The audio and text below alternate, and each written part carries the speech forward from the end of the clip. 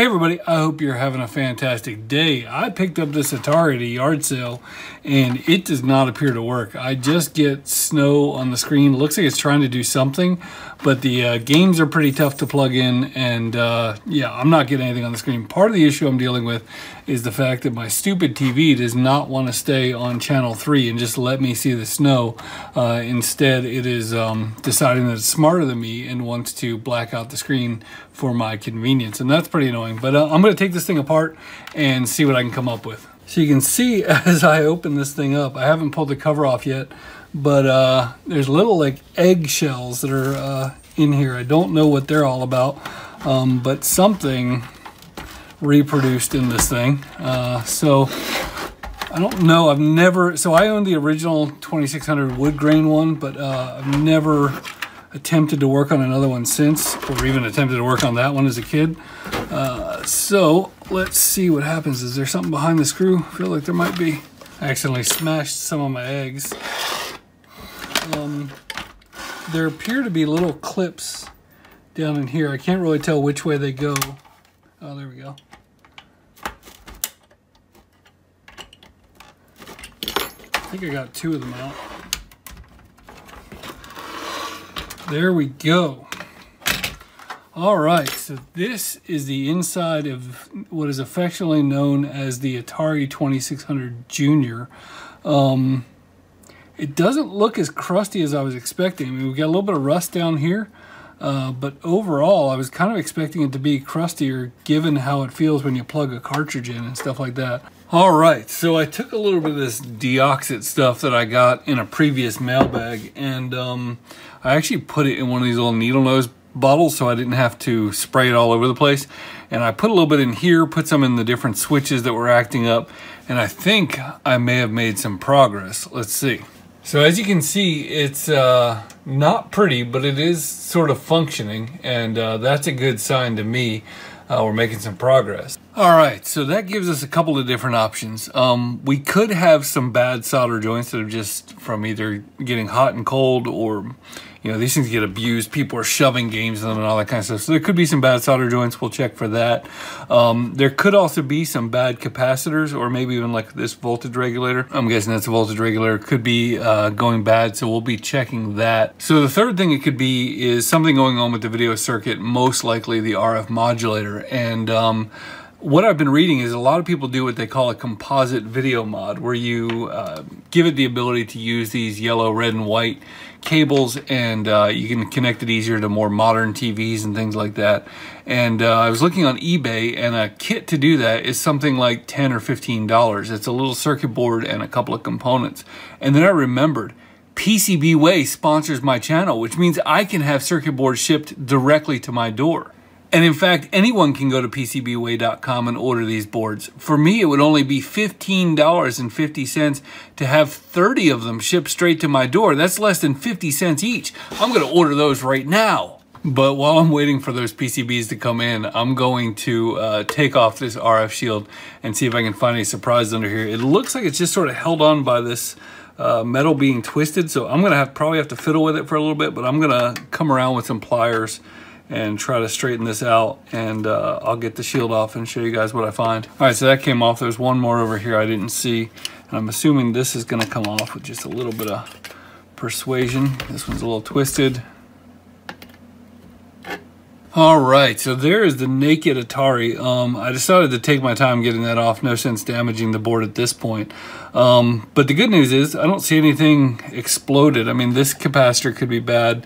You only have a couple of electrolytics on the whole thing. That one, we'll see. So while we're waiting for those PCBs to come in, let's give this thing a quick recap. We're going to start off with this 2200 microfarad cap, and then I think there's 4 other electrolytics over here. I'm not going to replace these just yet, but we'll take a look at those in just a minute. Now, I don't have another one of these axial capacitors in that size, 2200 microfarads, but I do have this one, and that's one of the cool things about this. If I grab my Kaiweets meter over here, you can see that we're just going from positive to ground, and so these two aren't connected, but all of these are connected to each other. And so you can actually put the capacitor from here to anywhere along these lines, whatever fits. So you don't have to find one that's the same physical size as this. A little bit much on the solder on this one, but we're gonna call that good, and I'm gonna take care of these three right now. Okay, so to recap, I just recapped 4 caps, and now I need to plug the thing in and see if I made it better or turned this so-so Atari into a bigger pile of crap. Okay, so as you can see, recapping the board did not actually solve any of my problems, but I know it's a common thing that they go bad, so I don't feel bad about recapping it. The next thing I'm gonna do is take a look at the voltage regulator. The voltage regulator on this thing is a 7805, which, considering this thing is 35, 40 years old, and they still ship that part out today, says something, but they do go bad. And my understanding is that a lot of the ones they shipped on these things are half an amp, and the newer ones can handle an amp, and I think that's considered somewhat necessary for these things. So I'm gonna go ahead and swap this part out with one that I had in stock.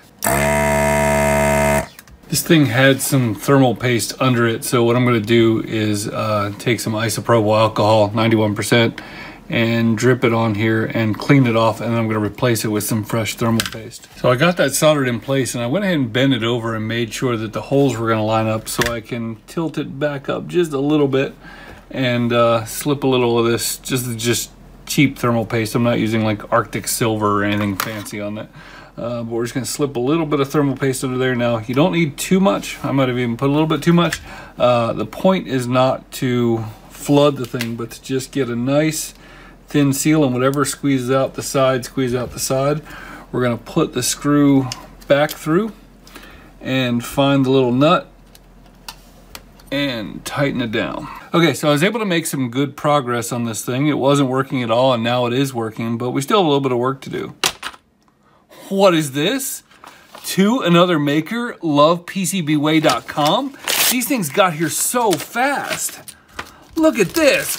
Ah. These things are beautiful. It's hard to imagine that we can have a board, order it from the United States, have it manufactured in China, and back to me in the United States in about a week. This thing is gonna be a snap to build. What? It's already built? It's so easy. Just a couple of resistors and a transistor, and I'm ready to go. Thanks, PCBWay.com. So in order to put this bad boy in, I'm gonna need to remove a couple of resistors and this transistor and desolder a hole over here. So I'm gonna go ahead and do that, and it'll be easier to show you what was removed after I'm done. All right, so let me show you a little bit about what I did and why I did it. This hole here, A3, was filled with solder, and I flipped the board over and sucked the solder out, and that's where we're gonna grab the audio for our component out. Coming down here, I removed this resistor, R56, and I'm gonna come up here, and this is where the video out comes from, and it's gonna go from here to the board. I also pulled this transistor, Q4, out of here, and I'm gonna be tapping in right there to get my 5 volts to power the board. I also came up here and removed resistor C33 and R17 because the internet told me to. And my plan is to come up here and put the composite video mod up here and tap into ground right here on this ground plane. So with this thing being a yard sale find, I definitely don't know what I don't know. And so I'm not 100% sure this thing will ever work. So what I decided I want to do is take this board, and I'm gonna attach female headers to it, and I'm gonna use DuPont wires to hook this stuff up temporarily and just actually solder RCA cables right to here. So what that means is that nothing will be permanently attached. If I have to do more work on the board, I'll be able to do that, and I'll just get to see, is this composite mod giving me an improvement over what I had before? So I have made the basic connections to the board. We've got the audio, which technically doesn't need to go through the board at all. It could go straight to the RCA jack. We've got the video, we have the 5 volts, we have the ground, and all the inputs are hooked up. So the only thing left to do is to turn it on. And you'll see that compared to what we had before, we have a fantastic picture.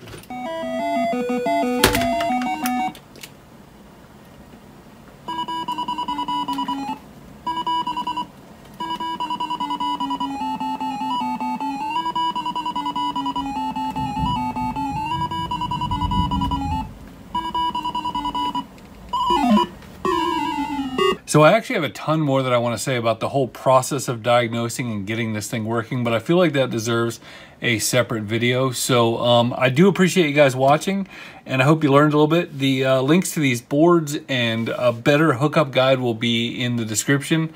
And yeah, thanks for watching. Have a great day.